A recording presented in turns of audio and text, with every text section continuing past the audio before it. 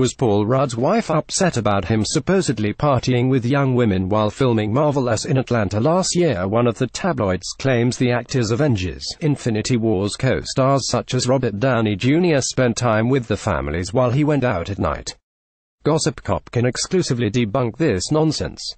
Paul Rudd's wild nights without his wife, reads a headline in the latest issue of Star. The actor spent much of 2017 filming the sequels to Ant-Man and the Avengers in Atlanta, and now the Unreliable magazine says his wife, Julie Yeager, was frustrated by his offset antics. Marvel stars are always given a hero's welcome, but Paul parties way harder than any of his co-stars, says an alleged source. The outlet's questionable insider further contends that Rudd spent his downtime from filming swarming in free shots and young women, while Downey Jr. hung out with his wife Susan and the two young kids. Rudd has two young children of his own, but according to the suspicious source, they were nowhere to be found.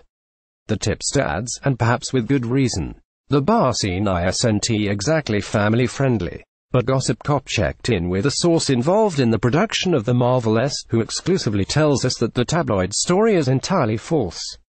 In January, Rudd and Downey Jr. celebrated the last day of filming Infinity Wars with a special Avengers-themed cake, but Rudd didn't head out for a wild night of partying after that. A mutual pal of ours and the actor also assures us that the magazine's account of events is completely made up.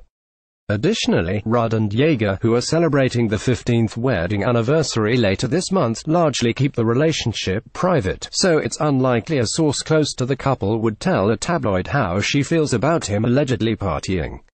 Regardless, the actor isn't hitting up bars with women while he's away working, so it's a non-issue.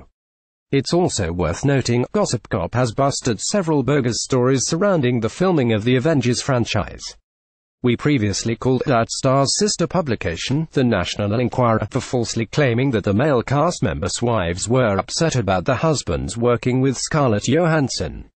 This latest article involving Rudd is more nonsense.